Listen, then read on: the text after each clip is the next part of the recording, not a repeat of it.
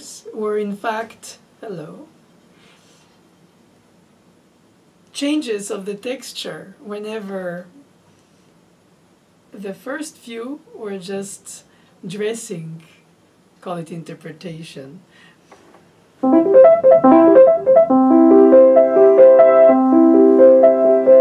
The intuitive, perhaps wrong, solution of playing the second repeat of the arpeggio in each bar that Bach organized for the pacing should be different, less or more.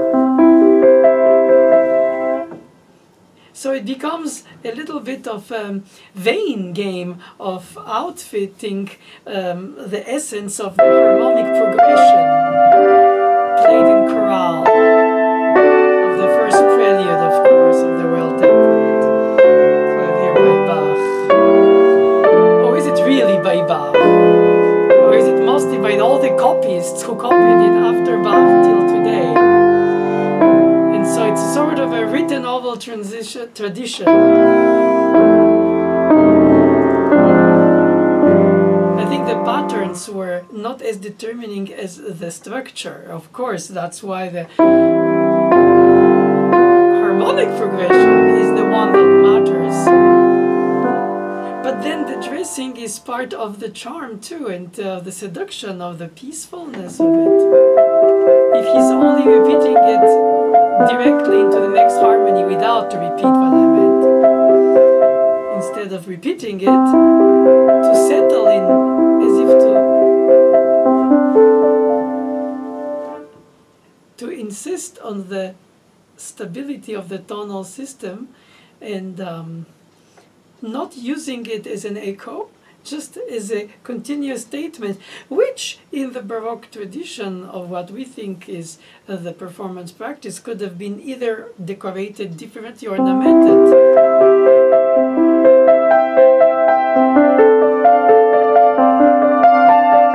Which is so minute difference, but of course today is blasphemous since we recite the score, but in those days they copied the score that they would study, and perhaps sometimes willingly or not, most likely both perhaps. Anyway, they redressed it into their own customization, and then we receive it after all this for what it is rather than for what it looks. We being the recipients of all these traditions, of the copies, students, teachers becoming students who teach, etc. And this chain of transmission, we receive it more or less adulterated or ur-text, original to the text as we think the handwriting is, even if not attributed really to the composer. What is the only thing attributed to the composer, in fact, is the thought process, the emotional mood that we perceive from what the composer perhaps did or did not foresee within his or her time or even beyond the chronology of events. So it's in a way, while I play the prelude today here for you, it's already been done so many centuries ago. So am I just reproducing something, or is it in the present because it is me playing it for you today? So it's not mine, except that I appropriate it for myself while I play it. So it's my responsibility how I'm going to pedal it, to harmonize it for the resonances of my instrument, which I think are more seductive to your ears. But perhaps some ears will find that appallingly heavy and would like to hear just the arpeggiation melodically of the third, fifth, and the root, rather than to hear it with held sounds, which harp organ style suggests more the chorale harmonic progression rather than the melodic display of the arpeggiation. And in the notation, Bach himself, or as far as we think it was Bach himself who wrote these details, if we believe in all these authenticity of the texts, a harpsichord-like bleeding, as they call it, when you stay over, you're welcome. To obtain a legato, you could stay overstay. Fact. And here the half note and the third eighth note slurred, I meant to be held. Perhaps on the harpsichord they were, but not till the end of that second and fourth beat. I rather had this kind of gesture from the root to the 10th, with a slight evaporation of the resonance until the next restart, according to the acoustic, of course, just like in the first cello suite. He uses the empty strings as a resonator, and the design is here with a neighboring tone. Here it's not. It wasn't that day. It could have, but this is the endless option of customization.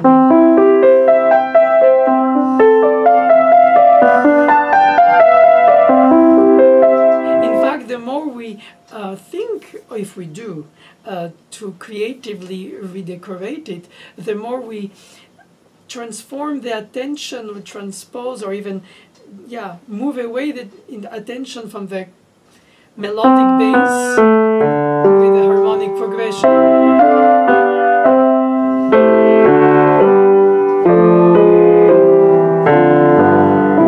And so the more we will think of either through articulation, either through redecoration,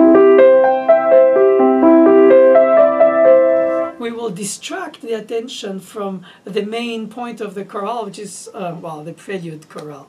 That was a nice slip. Because it means both to establish, therefore, the tonality, which is the whole point for the prelude, in order to have the fugue be the centerpiece of each group of prelude and fugues. So it's the purpose of it. The purpose of the prelude, of course, is to establish a tonality, which of course I could do, but and then start the fugue. As brutally short as it is, it establishes the tonic, the subdominant, the dominant, leading tone, tonic. But he elaborates it. 1, 2, 5, 1 into the G major tonality, which in fact is only to the dominant key, secondary dominance, and return to. So the purpose of it was perhaps to be creative in the Baroque time period understanding of the word, which was that you take the score as a canvas and then you blossom it with your own taste, good or bad, according to the opinions of each other. But today the teaching is not based on create your own decoration, is of course based on recite the correct edition. And within the recitation, which is not by any stretch of the imagination limitation only, after all these notes are beautiful for what they are, and we don't need to search above and around them to express what it means to us or to what we think it meant to him, or to the students and scholars and performers who, since the composition of this piece, have played it, practiced it, or used it for their different keyboard digital necessities.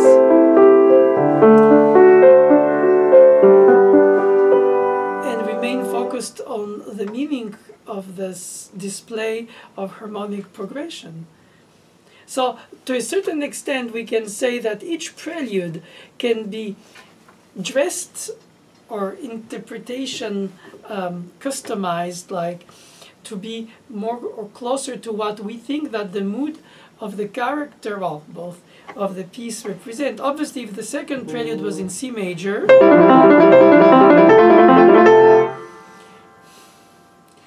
because it's in C minor, because it's in 16th notes, there is something motoric heroic, at the same time tragic or dark, because we associate the minor to something dramatic, pathetic, like pathetico, rather in the Greek sense of the word, like in the Beethoven sonata or Fate. So it's difficult to play. But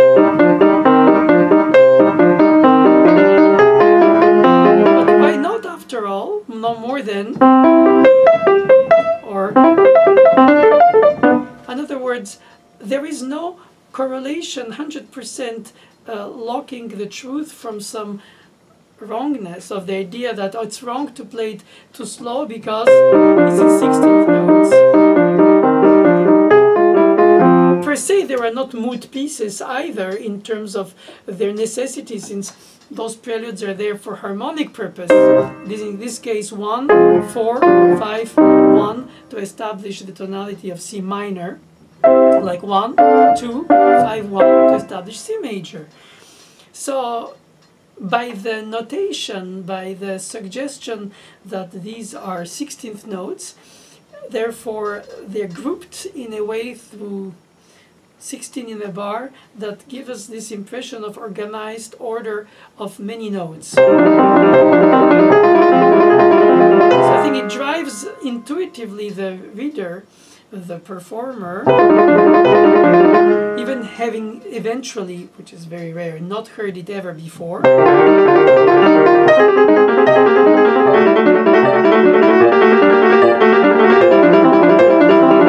Besides, then comes the aesthetic idea of the tempo according to the technical approach of it, because then it becomes an etude for articulation of quick notes.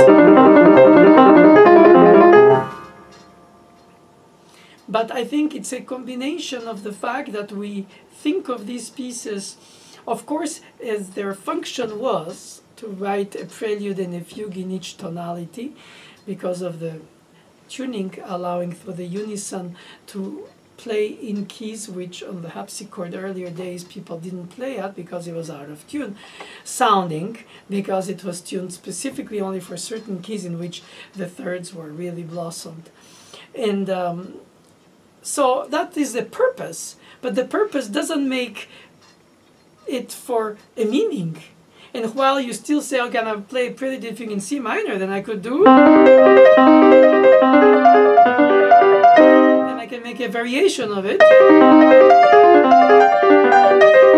So he could have written the 24 preludes with the same pattern, just different key, with slight decorative changes. Obviously, he is much more creative than this, but he wrote it down, unlike most Baroque musicians before him, who didn't want to impose on the performer, composer-performer, as most of them, if not all of them, were then, since the education was not separating the two music-making ways, to not impose a pattern, and that here, in a more didactical, pedagogical way, Bach, at least with the manuscripts we have, gives us a fact that we don't have to play anything but what he wrote. Even if we can extrapolate the harmonic progression and then imagine to play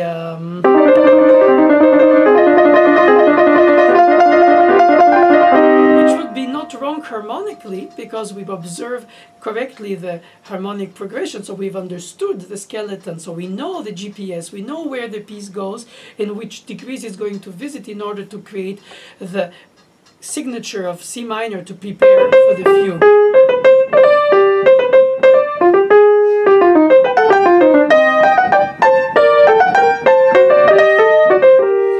It belittles the prelude in terms of its musical meaning, but the prelude is there to prepare for the fugue, as I like to say, it's a centerpiece. But the prelude itself then indulges more in expressions of which we hear in arias, in cantatas, of his own compositions, which are not written as keyboard exercises or meant to be as such. So if, for instance, C sharp major, the third one,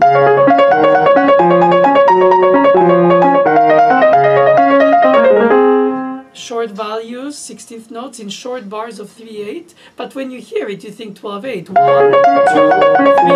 4 at least, and then 1, 2, 3, 4. The pace spacing of the groups of 4, 8, 16 obliged the sense of not only symmetry but also expectation of organization.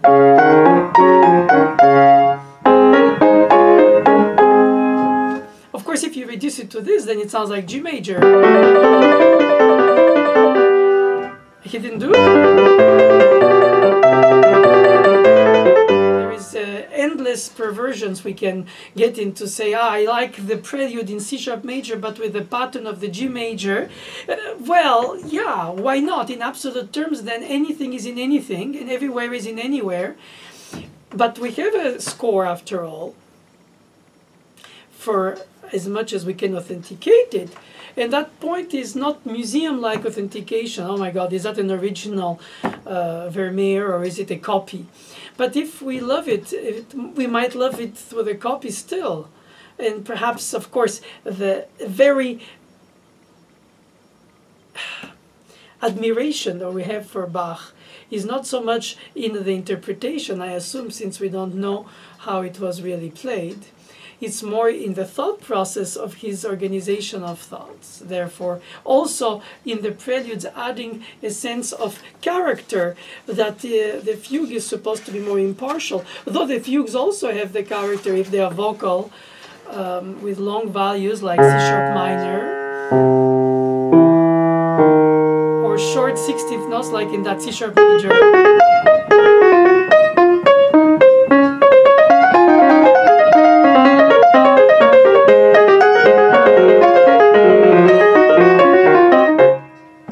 Sorry for that. I really think that I'm myself biased by the fact that it's in major. What if it was the C# minor fugue? I wouldn't so easily staccato the jump of the 6 in the C# major original if it was minor, because I would associate it, for good or bad, probably wrongly, to something more emotional, perhaps more sad.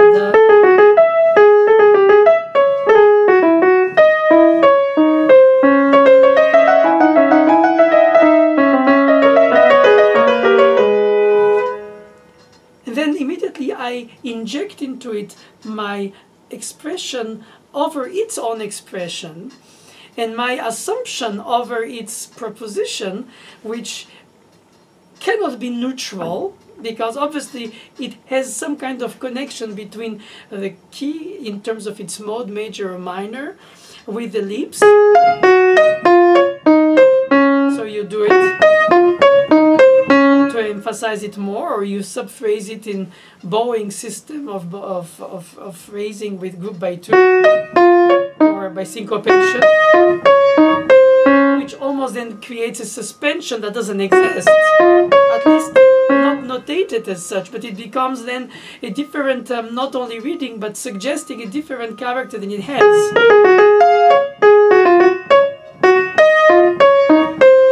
At least if it was in minor.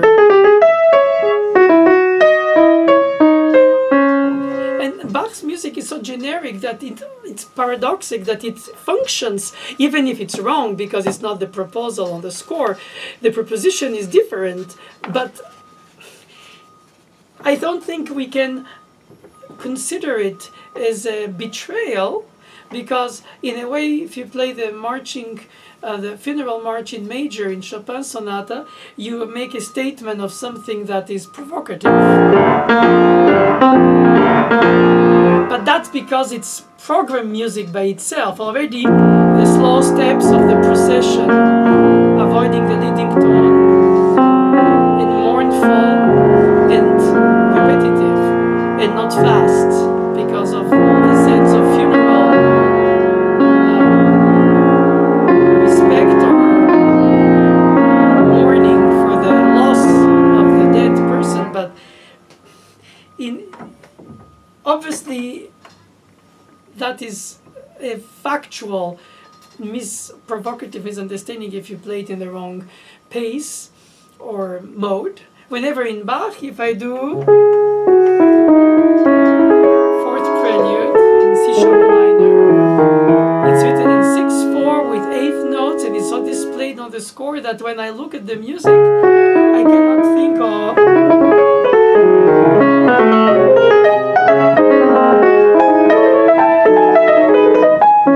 do.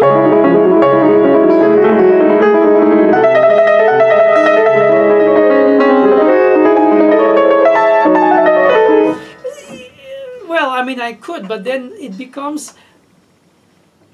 In other words, the problem is to find boundaries within the creativity, without which then it's anarchy. And the organization of the score with the group of bars and the organization of the display of the elements, regardless if the details, or we could think of them, but perhaps not everybody does, of the different design of the different decorations are less meaningful than the structural harmonic progression.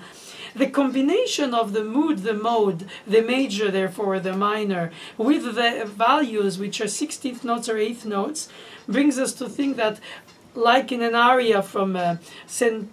John or St. Matthew Passion of his, again,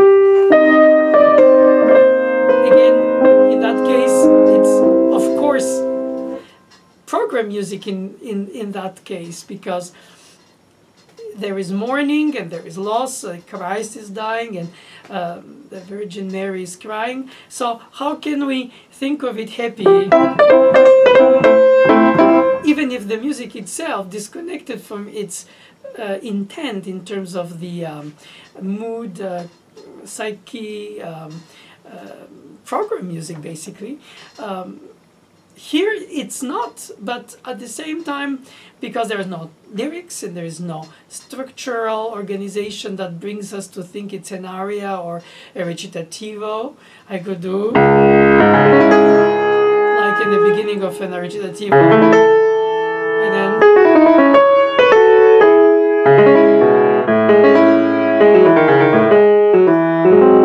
then make it more spoken, or I can make it more as an aria.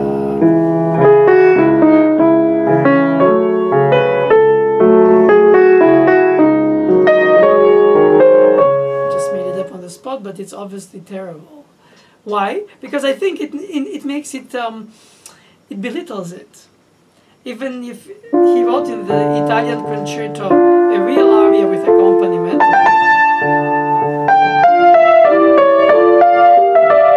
so the genre is the aria, so this is more of an aria, even if it's a dialogue between two arias then, or is it monologue of dialogues? Monologues in dialogue. That's confusing to say. Because then for the rest, it will be 8 bars of right hand only. And I can say, oh, why didn't he continue?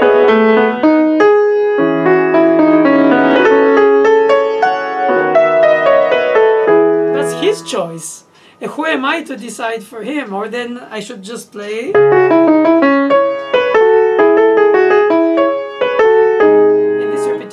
Over the bars is not a repetitivity, it becomes a dialogue between the two parts. But thought-provokingly, remember the first prelude? Why is it not?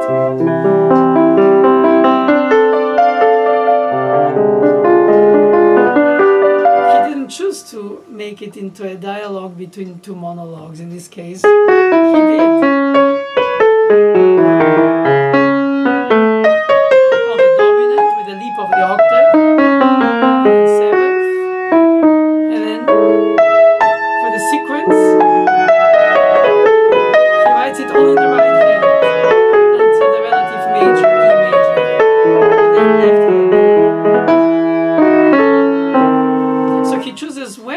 When he goes to G sharp minor, the dominant, he has it fully in the left hand. And in some very rare cases together, like but most of the time the 8th notes are in one and the other one listens, or the other ones listen, since there are several. After you, after me, but you, but me, and you and I, and together. Or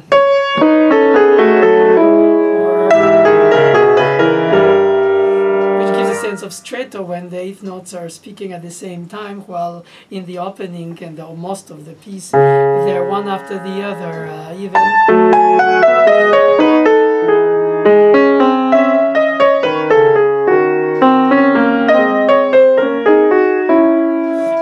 The quality of the articulation. Is it supposed to be all legato? Is the arpeggiation meant to be the same tempo as the eighth notes or the double and 16th notes? Or it's supposed to be unmeasured? But then the fourth beat comes too late. Or then it becomes very organized but less lyrical to our taste, or my taste. I want to hear the octave leap.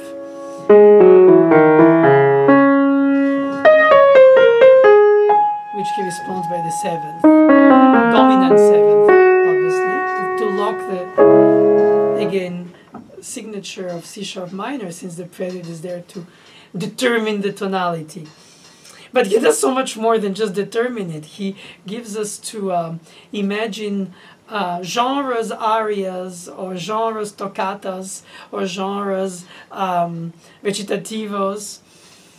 But I think it's more hinted than, suggested by the score itself. So everything is said in the notes. And everything that I say right now over the notes is high redundancy, and most of the time probably vain. Because after all, if you really want to think that today you should play something creative in it, why don't you write your own? Rather than try to transform the one that he wrote. Again, beyond the authenticity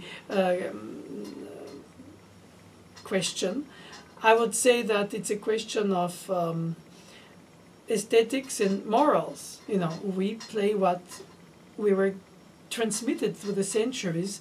It came to us today like this. Perhaps other people had different edition in generations before us. They weren't really aware of the differences that could have existed today. We have more musicologists who have developed a lot of knowledge about the different sources and all that of the quest for authenticity, if not truth.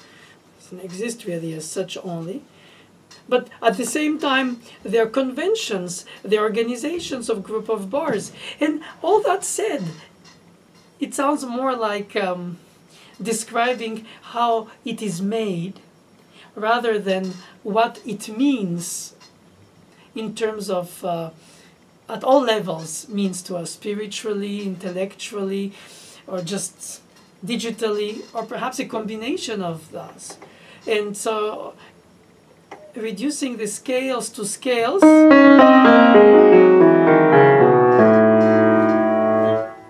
is reductive, because it's more than a scale. It's passing tones on the melody of the theme.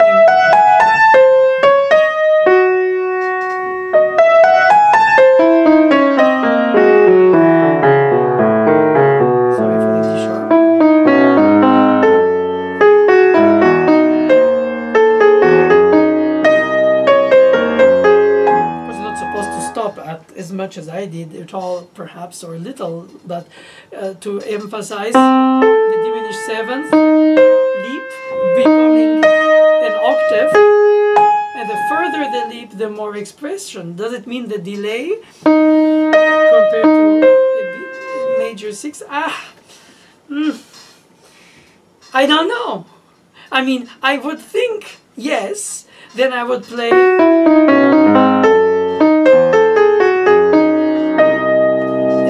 Inevitably somebody will listen to it and say, no, that's overstating it. It's already within the interval leap that he made already in his writing, as I said earlier, the notes themselves. He embedded the expression in the leap. Why do I have to overemphasize what it means to me, or overemphasize what I think that difference of leap in this choice of his makes? And then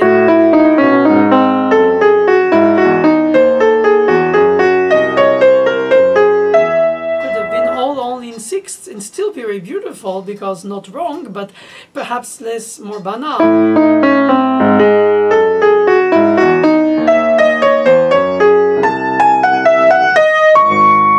And if it's only very big leaps that are very chromatic, very dramatic, and very appoggiature-ish, perhaps then it kills the effect that he creates by progressively stretching it into this painful leap of the octave in this sort of mournful prelude, at least the mood that I think it is in, or it emanates to me from it.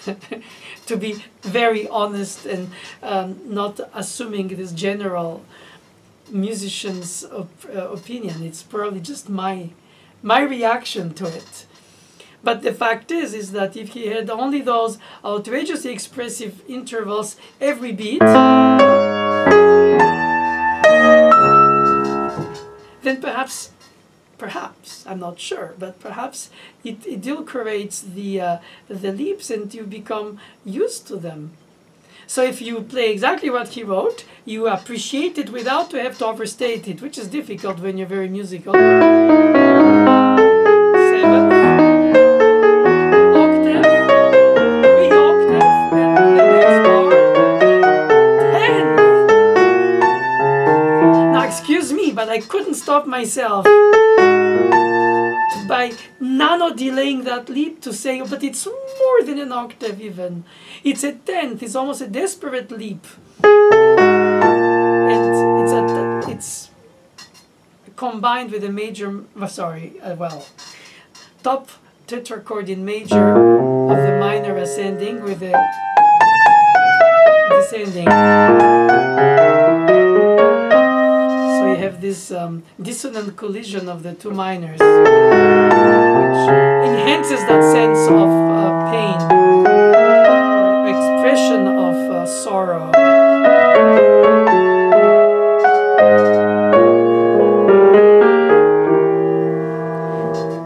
But if I played straight,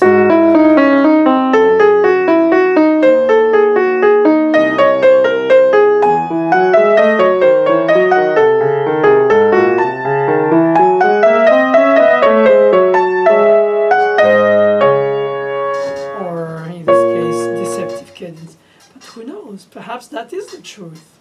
I personally find it more than distant. I find it uninvolved or borderline not caring. Now there are perhaps too much of a rubato if each of these leaps are expressed.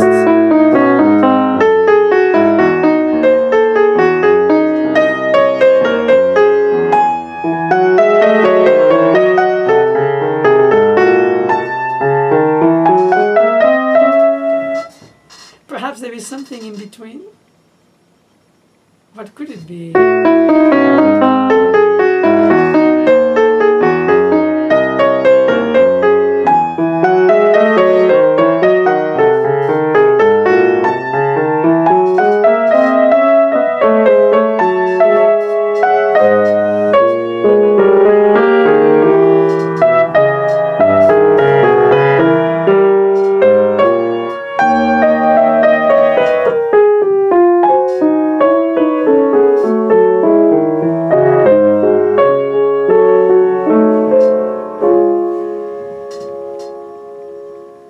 This diabolical major ending, which is sort of like, you never know why some of his endings of minor key works have this piqueur de third and some don't.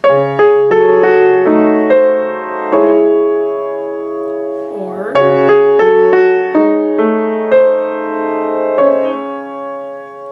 it could have also been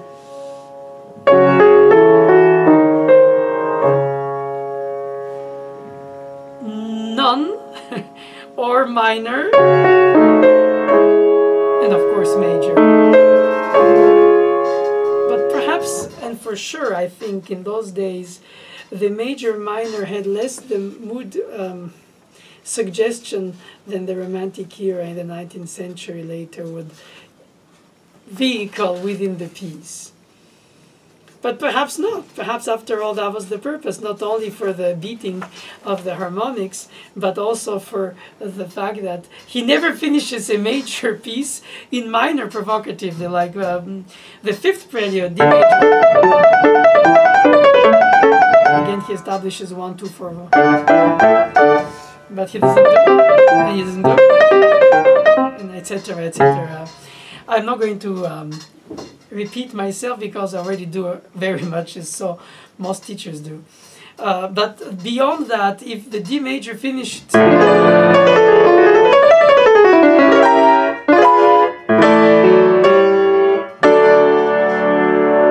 in D major, it finishes in D major, he's never finished. It's silly to say, but it's a fact. He only would finish some of his minor key works in major. So is it mood or is it harmonic beatings of the melodic lines? I mean, I don't know. Besides, the point of the story is that I think if it's in major, there is no major ascending and major descending, like in the modes of the minor. For the harmonic, which is of course not a mode because it's based on the chordal harmonization, why it's harmonic. But in this is not in minor ascending or in minor harmonic. Or in minor.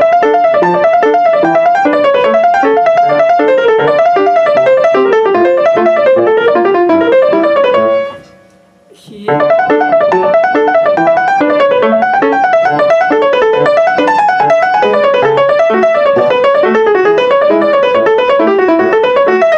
And because the departure is on the second 16th note to the next first, which is in fact the fourth, if you count the second as first. 2, 3, 4, 1, 2, 3, 4, 1, 2, 3, 4, 1, 2, 3, 4, 1, 2, 3, 4, 1, 2, 3, 4, 1, 2, 3, 4, 1, 2, 3, 4, 1, 2, 3, 4, 1, 2, 3, 4, 1, 2, 3, 4, 1. And therefore always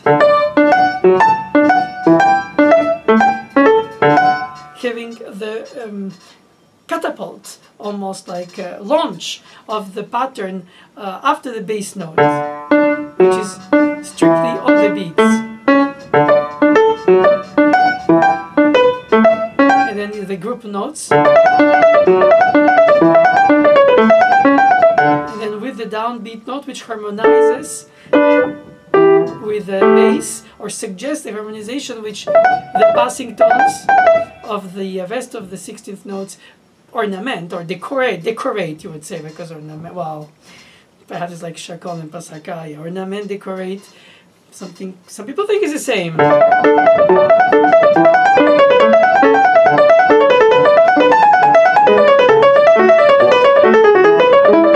So when I start on the second 16th note, I give it a new pulse in the right hand, off of the pulse of the left hand. It's not...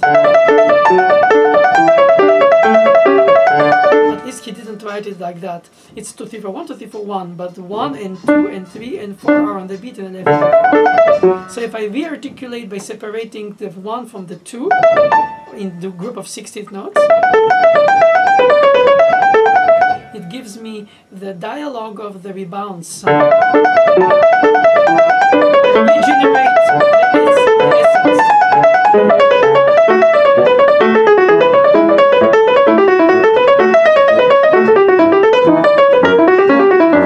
He didn't say that I should slow down when he goes to relative minor in D minor, did he? But I did. And the fugue, certainly not vocal.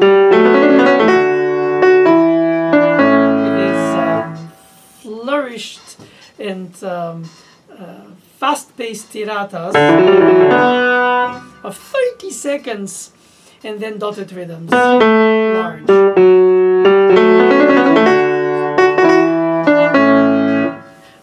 So you could say as a performer today, oh, but even the fugues have moods or psychologically expressions of tension, release, or mood of, yeah.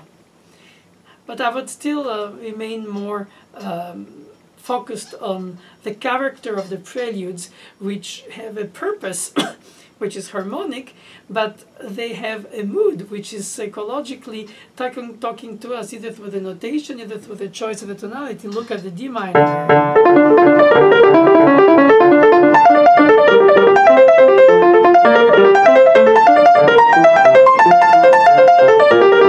This time is in triplets, but always starting from the third,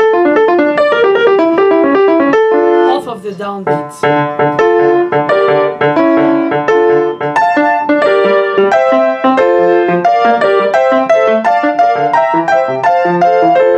That kind of displacement, very jazzy to our modern ears, of this kind of syncopation where the harmonization is not aligned. But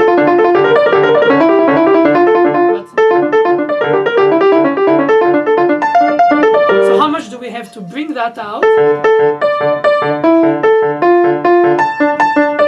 and enhance it even more than just play the values of it? Focus on the beat. It's offbeat. Perhaps it's not necessary to on top of it do.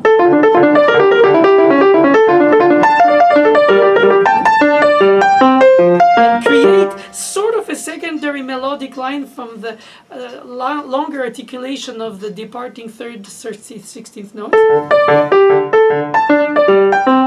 Again, then it becomes a dialogue. But perhaps it's more imaginary than real. And of course, if the acoustics are very resonant, with or without pedal.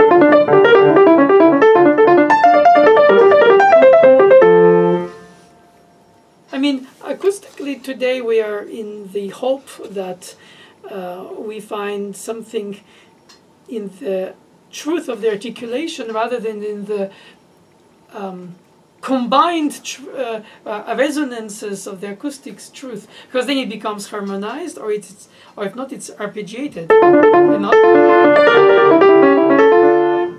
But if you play in an acoustical room that's very resonant, or you put pedal,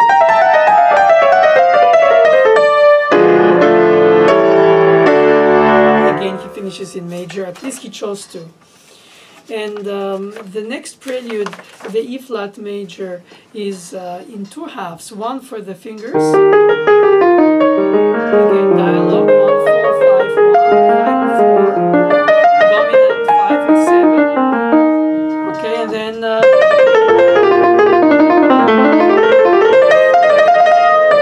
written out cadence of the 30 seconds, grouped also from the second to the next first from the 8th. Played as a bundle.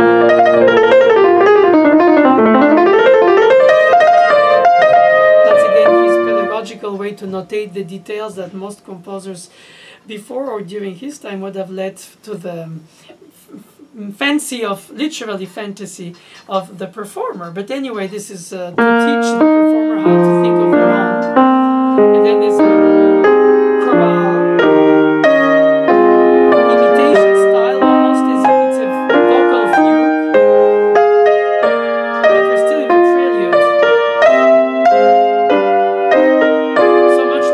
He had this opinion that preludes should be just harmonic displays of the tonality. Way beyond their utility, they become pieces with their own fugato. And then he has the opening 16th notes as a decorative secondary idea with the large values, like in book 1. Or in book 2, half notes, quarter notes, and here with that.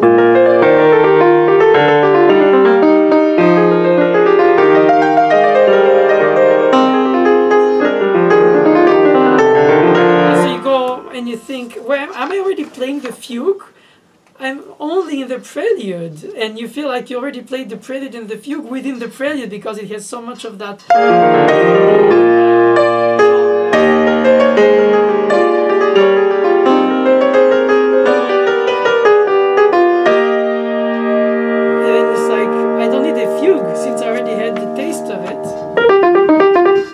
Anyway, that's the fugue itself, because he shows to us that he writes preludes as he likes, if they're character or if they're even fugal.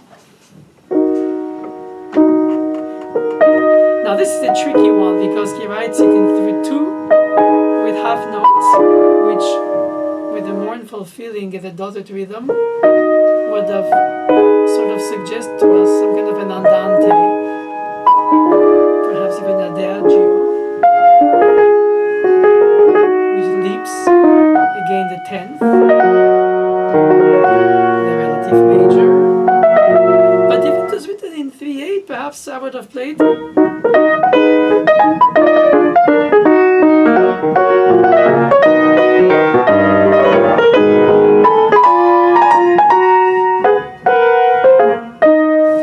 obviously he didn't define, but I think he suggests by the genre aria in this case that it's singing, and if it's singing it might be fast, but if it's in minor and mourning it might be slow. Therefore singing and slow is for legato.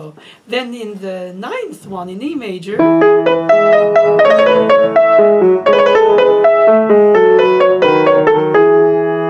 pastoral because that's how it sounds. But what if it was? And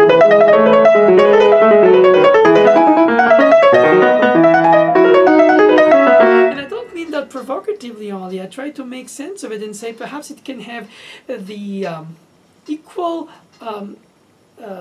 authenticity to our performance, even if it's not just a provocative opposition of what we think the primary mood of it is. After all, it still could have been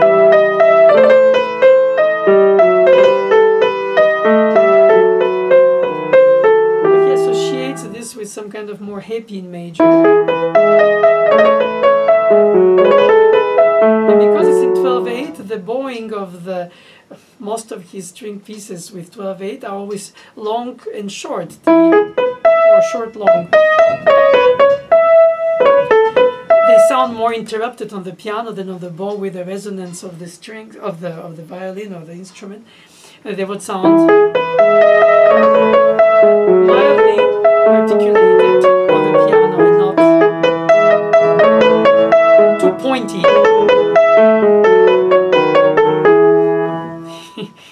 But then comes the articulation, but also the tempo. And if it's legato but allegro,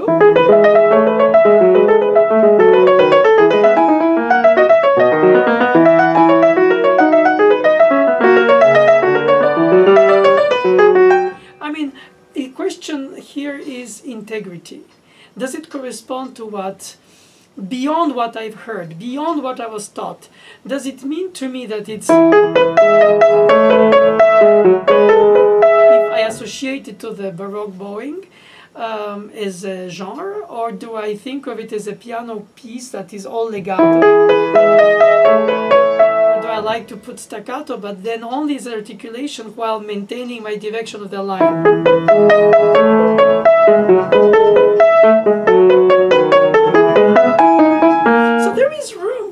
For finding a combination that corresponds to your understanding, your hope of authenticity, combined with the mood that it brings you to translate to your audience or to your students. I think it's a combination of factors. It's not one thing alone between the notation, the suggestion, what you hear it suggests. I think one ends by finding some kind of answer to it. If not, it would be forever an open, which it probably is most of the time, an open field of exploration without any final solution other than the temporary answers we give to it while we have it as a travel companion through life, after all. To teach it, to play it, to record it, to analyze it, to write about it, to notate it, to even write it down from memory, to perform it on different instruments, authentic or not. it's different ways of living with it. It lives in you and you respond to it. When you see the 10th one with the pattern in the left hand and the aria in the right hand, they say that Siloti, who was Rachmaninoff's uncle, professor in Russia, piano, who did this, he calls it Bach Siloti, but in fact it's more Siloti than Bach. He took the second, well, the left hand of the E minor Prelude number 10 and made it in B minor in the right hand with a chorale of his imagination that fits so well. So this is no more interpretation, it's literally paraphrase, and which is beautiful by itself. It's an homage, and it's a fact. But even if you know that this is what inspired it, and you play, Hillel's played in most of his, of course, then it becomes more of a mood piece in that case, because it's about 19th century, 20 almost, actually. But regardless, no more what we perceive today, the old music was. And perhaps for Mozart, Bach was different than for Chopin. Bach was different when he writes his sort of neo-Baroque or classical sonata. Perhaps we all have a different view of the past of the music according to our present.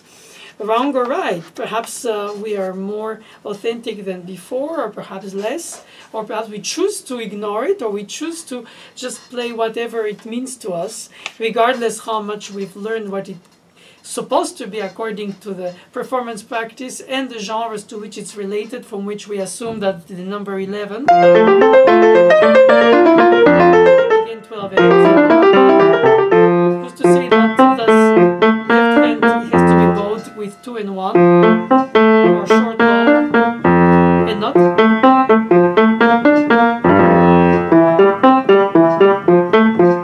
And ostinato F on the bass. There's no ornament on it that he wrote, so if he had the third pedal, perhaps he would have written,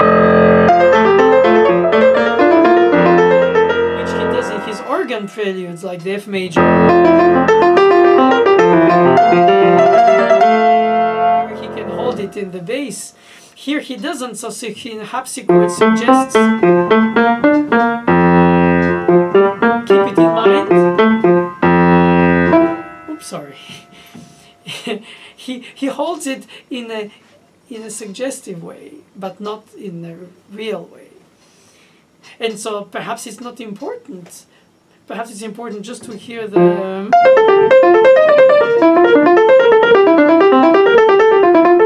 group of 16th notes by 3 times 2 or 2 times 3 or just 6. Because if you collide the 6 over, the 2 times 3 over the 3 times 2 of the left hand, it becomes.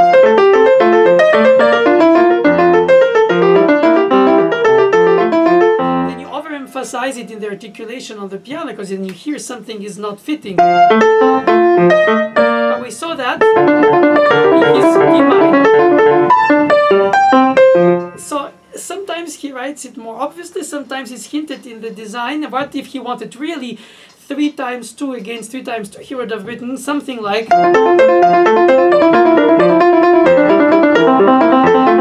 Then it fits taka taka taka ta, and if it's ta ta ta ta, you don't want to show it. So in a way, it's a characteristic sort of rhythmic dissonance that is playful in the dialogue between the two hands, that you sort of minimize by not showing it too much or a little or too much to the eyes of the beholder, because obviously it's too much to the ones, not enough to the others. So the others would say, play the notes, it will speak by itself, because that's what the craftsmanship of his is so beautiful about, which is true, like in 12.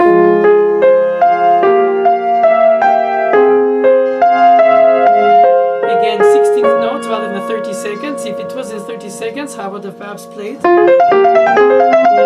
but it's in minor.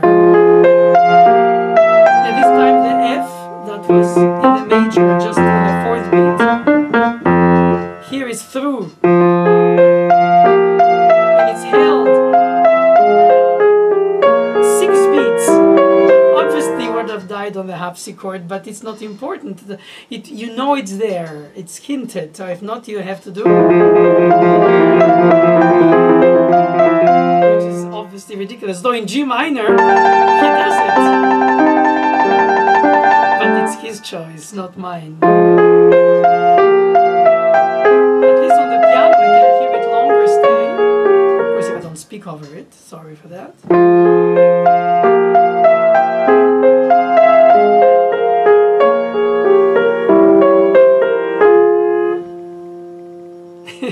It still stays around. Oh, I am afraid to annoy you with going through the whole 24 like that. I think I'll stop at 12 by saying perhaps redundancy and repetitivity is not only in the music but mostly in the teaching. I just wanted to share with you some of my thoughts, obviously, that are through life, more or less informed, more or less intuitive, more or less educated, and more or less provocative in terms of what to bring out for what it means to me in order to make it a statement, even if later or even next day I might try another way. Not that I have no respect for the text, let less not one opinion about what genre it represents. It's more about the fact that I want to see if I can be convincing and therefore first convinced in different aspects of its rendering. Not for the purpose of just proving or provoking, but if I find that it has it reaches, in my understanding, its own truth at a different tempo, that could be also a truth at a different tempo, I just accept it. I choose, but I don't deny unless I find that it's a character piece that is suggested, even if it's not mentioned, like in Chopin for the Funeral March, and then I say, oh no, it's not supposed to be like that. Oh no, the style doesn't ask this. Oh, but the instrument this. Oh no, but the authenticity of the design that. Oh, but the expression of the time was meant to be this because of the aria, because of the bowing, because of the character of the other works he composed. So yes, you develop a background, a soundscape, a landscape of his musical universe, and then you realize that some of the factors that are constructive for the different elements are foundable in other pieces. And you say, oh, he did it like this there, and he almost did it this way here. And the more you know of the different pieces, the more you take it relative rather than centrally essential to the score that you have in front of you, even if you don't know any other piece of Bach, and you just land on it, and you, oh, what is that? Oh, it's minor. Oh, yes, it's beautiful. Oh, it's mournful. It's music. Ah, yes, I love that.